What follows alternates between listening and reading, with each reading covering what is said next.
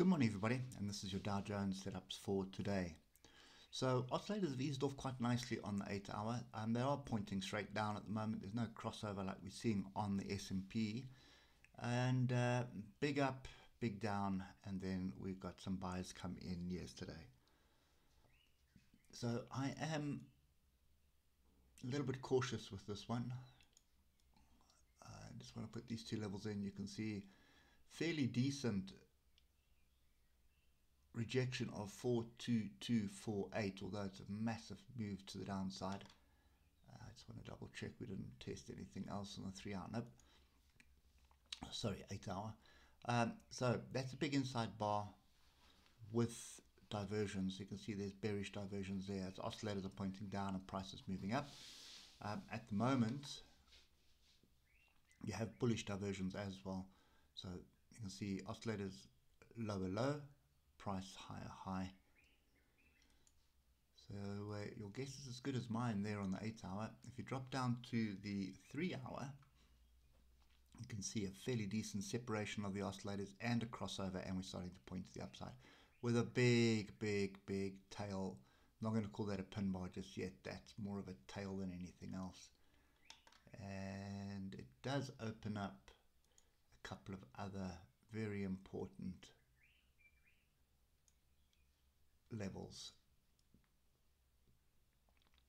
Let's get them in.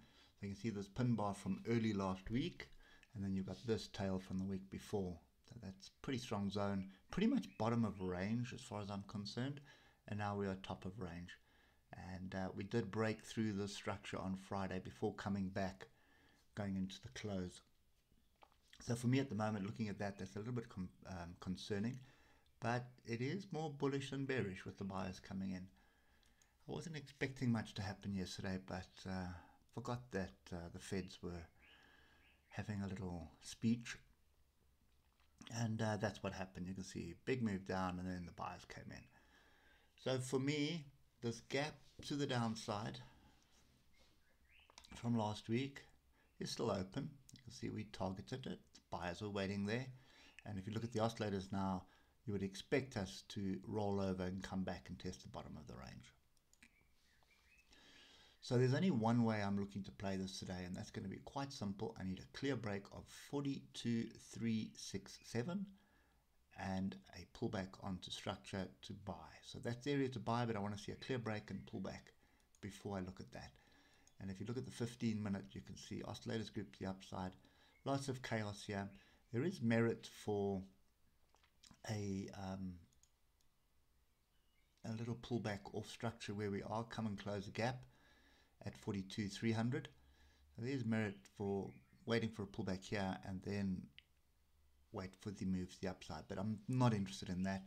It could just turn out to be an ambush. We could come all the way back down and test the bottom of the range. And there's some fairly strong levels lower down in the range. So you can see these levels here at 42,190, 42,119, and 42,050. There's a lot of structure lower down.